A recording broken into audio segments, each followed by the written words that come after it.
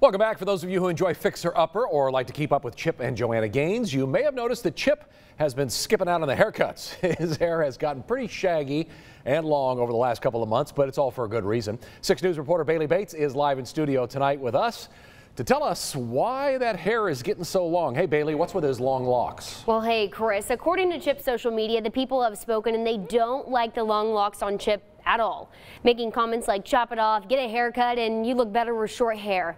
Now, Chip is asking people to put their money where their mouth is, and that's because he is doing this for the kids. Gaines is raising money for St. Jude Children's Research Hospital, and he's putting his hair on the line for it all. You can help determine the length of his next haircut by donating to the kids at St. Jude. For every fundraising milestone that is met, additional inches of Gaines' hair will be trimmed or shaved. He has a goal to hit $250,000 by this Friday, August 27th. So far, he has already hit more than $193,000. It looks like he might hit that goal. Chip and Joanna have partnered and donated to St. Jude's for several years now. In a statement to 6 News earlier today, St. Jude Children's Research Hospital said, in quote, "We're thankful for Chip and his generous fans whose give will determine his new look.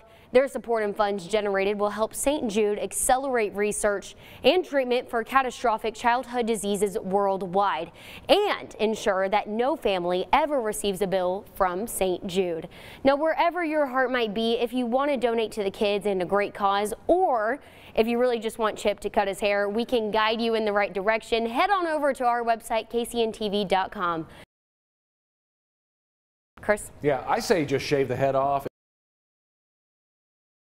It's a lot of dedication to do that. Yeah. It does. Okay, well, it'll grow back. There you go.